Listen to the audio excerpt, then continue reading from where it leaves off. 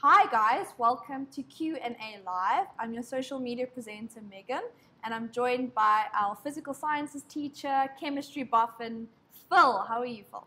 I'm great, thanks, and you, Megan? Fantastic. How are you? My voice is a bit terrible. I have no. a bit of a cold, but I'm here. So Okay. Excuse my voice, mindset is. And I really like your shirt. Thanks so much. I'm quite really attached to it.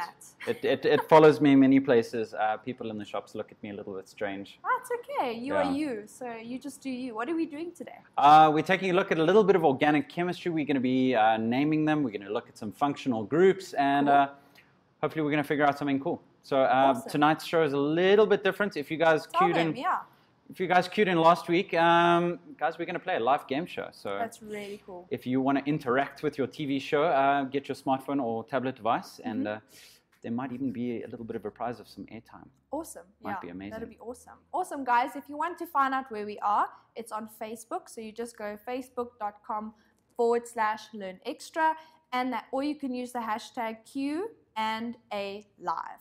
Please get your friends to like the page, promote the page, and you never know. We could be giving away secret prizes. If you like the page, give it to your friends, tell your friends. If it helps you, help your friends learn, guys. That's the only way we're ever going to learn together. So we're doing a really cool There we go. We're doing a really cool element to this show, and I hope you guys stay tuned. You want to start it off? Absolutely. Great. Okay. So guys, you guys sent us some amazing questions. Some of them are sort of like very foundational, and you guys were kind of asking these like really sort of, you might think they're basic questions, but guys, organic chemistry sometimes can be really, really tough. So even if you know what you're doing and you think you're an absolute boss at organic chemistry, let's see what we already know and kind of go, I got that, no problem. Guys, that little quiz section of the show, we're going to get kicked off at around about 6:25. We're going to see if you guys really know what you're talking about. But to make sure that you do know what you're talking about, let's take some questions. Okay, so Candace has sent in a beautiful question just to get us off the ground. So when we're starting to name organic chemistry, it's very important that we've got some of the language right. And the language, let's be honest, is a little bit tricky. Now, last week I gave you a little bit of outdated information. I told you that there were like 35 million organic chemicals. Okay, what's it now? Well, at the last count, it was around about 75 million organic chemicals. Okay, awesome. So I don't know about you, but my parents can't even remember, me and my two brothers' names. So I'm used to just be called like number 3. Number 3. That's number good 3. enough. It works. But just like my parents, scientists had to figure out a way to name all the organic chemicals. 75 million chemicals, little bit tricky. So I don't know how good your memory is for names, but mine's not so hot. So now there's some words, some basic words that we need to familiarize ourselves with and just make sure that we know what those are before we can name like 75 million compounds. That's a lot. Okay, so some of the basic stuff, back to grade 10. Now it says an empirical formula, a molecular formula, and a structural formula. What is the difference between these three and a condensed structural formula? Oh my word, there's just so many different words and they all sound like formula. So what I decided to do is, I think the best way to answer Candace's question is actually to show, and guys, I've said this before, I said it last week and I'll say it again. Organic chemistry is something that you do. It's not something that you watch. You might feel really smart watching us on TV, but guys, you get to the end of the show, you maybe have some dinner, you watch your favorite series, which hopefully is more mindset. Yeah, and crossing thumbs. Yeah, absolutely. And you will forget everything you just listened to. And you think, no, Phil, I got this. I remember everything. Guys, I know what it's like to be like 17, 18. You're like, don't worry, I've got this. You will forget. Write it down, practice it with me. So pens and paper. Okay, so empirical formula, molecular formula, structural formula, and condensed structural formula. Well, first of all, organic chemistry is usually done in structural formula. So that's the one that I'm going to start out with. So we're going to deal with the structural formula of a compound first. The first one I'm going to write down is going to be 2 carbons, and then you'll notice that every carbon has got to have 4 bonds, and each hydrogen has got to have 1 bond. Now, this is a structural formula because it shows me the structure of the organic compound. Now, these are very useful because they help me name things, because they can tell me that the longest carbon chain is 2 carbons long. There's 6 hydrogens around them. I can name this as ethane. If you were watching us last week, 1, 2 carbons gets us eth, single bonds gets us ane. The hydrogens themselves, because it's part of a hydrocarbon, we don't actually have to name the hydrogens. That's the beauty of the IUPAC naming system. So this is some ethane, and this is called a structural formula. Okay, now structural formulas contain a lot of information, but here's the problem with structural formulae, and I'm sure that you guys will agree. Writing out bonds in hydrogens is really time consuming. If I want to write out ethane in a really short format, I can. The really cool thing about this is I can condense the structural formula. I can write it, shrink it all down. Everybody that does organic chemistry properly knows that carbon can do 4 bonds, hydrogen needs 1. And if I write that without the bonds, those bonds are assumed. So what we're going to do is we're going to condense, which means to make smaller, the structural formula. So what I do, and this is how you start it out, you write the carbon and then what is joined to it. So here's what that means. So I'm going to write the first carbon and then what is joined to it. What is joined is 3 hydrogens. That's really cool. And then a carbon and 3 hydrogens joined to it. Now this is condensed. So that is a condensed structural formula. Now condensed structural formulae can be in various different ways, and different textbooks have different ways of explaining this. Okay, so there's a condensed structural formula. Now, that is not to be confused with a molecular formula. Now, molecular formulae are the thing that everyone first knows when you start to write out chemical formulae. When I first started writing chemical formulae, it was really quite exciting because basically a molecular formula is the recipe to make anything that you want. Really cool. So if you've got like these 100+ elements, you can make anything as long as you follow the molecular formula. Unfortunately, my hopes were dashed, and I approached my chemistry teacher and he said, sorry, it's a little bit more complicated. Okay, so how do I get from a condensed structural formula down to a molecular formula? Well, this one's even easier, guys. If you can count, you can do a molecular formula. All you've got to do is start out with an element. How many is in it? So how many carbons? Well, there are 2. How many hydrogens? There are 6. And that is a molecular formula. Okay, now a molecular formula tells me how many of each element I find inside it. Now here's the problem with the molecular formula. There's no indication of how they're joined to each other, and that is a very big problem with organic chemistry because organic chemistry is exactly like molecular Lego. You can put together 2 carbons and 6 hydrogens in quite a few ways, and we call those isomers, and we're going to deal with isomers as we go on. Now these ones are actually really difficult to rearrange because there's not actually that many ways that you can arrange 2 carbons and 6 hydrogens and still make a molecule that makes sense, so it's a bit of a challenge. Okay, now you might have noticed that this molecular formula has got this perfect ratio. What you can do is you can simplify that ratio just down to a ratio of the types of atoms that are inside, and that's what gets us the empirical formula. So if you notice very carefully over here, I've got 2 carbons and 6 hydrogens. That's exactly divisible by 2, which is quite nice. So if I do divide it by 2, I get CH3, and that is my empirical formula. Okay, now an empirical formula, unfortunately, is just a ratio, and it contains the least amount of information about my compound.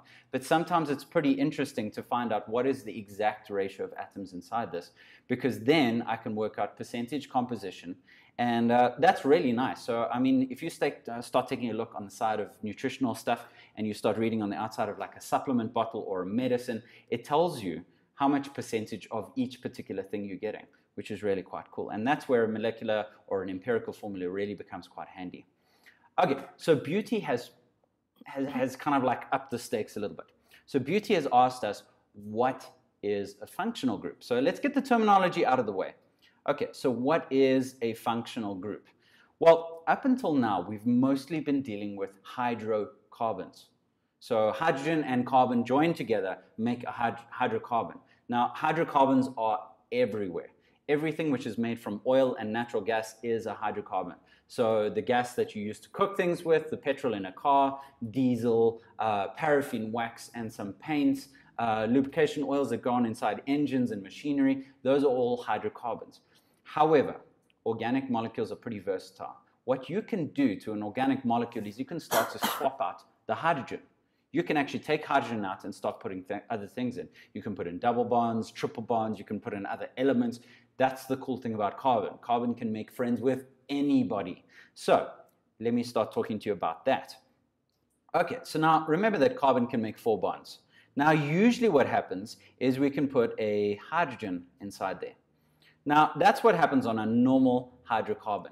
So other functional groups replace this hydrogen or start to make carbon bond to other things, maybe even itself. So you can take out that hydrogen and start to put in other things.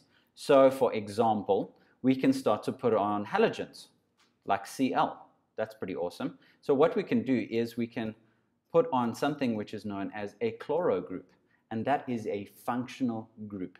Now, functional groups are things which can replace hydrogen and change the homologous series of a compound. So it actually changes the family that it belongs to. So for instance, it completely swaps things out. So for instance, if I covered myself in fur, made myself slightly smaller, maybe I'm a chimpanzee now.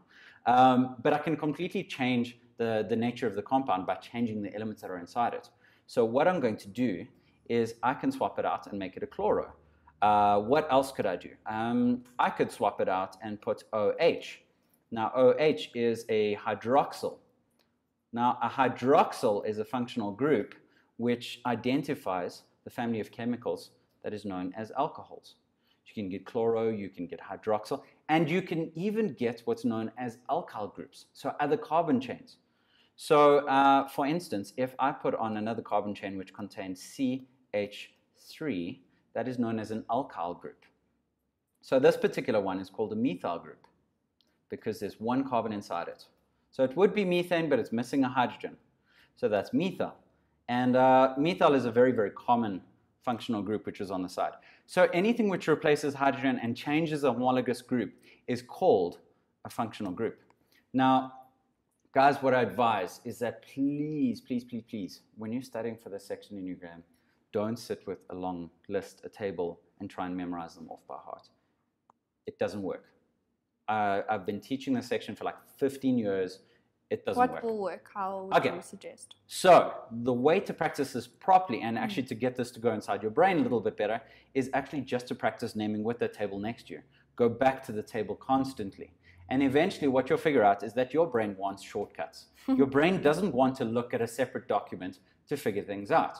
So naturally, as you start to use the table again and again and again, you will find, I mean, you do not have to memorize these. Now, I used to say make like flashcards and stuff like, guys, you're a little bit past flashcards, I think. Yeah. Yeah, so you can memorize these things, but guys, it's not going to make sense unless you try and identify them on organic molecules. So whether or not it's chloro, bromo, iodo, fluoro, hydroxyl, methyl, carboxyl, or an ester, guys, you've got to identify these by practicing example questions. That is the only real way to do it.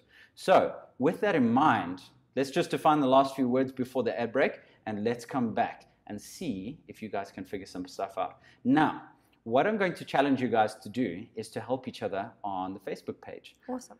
So I'd like you guys to try and figure out which homologous series and which functional groups you need to know, because I'm going to test you guys. Awesome. Okay. It's going to be most like fun live test. You guys are going to actually have your smartphones or your tablets or your PCs.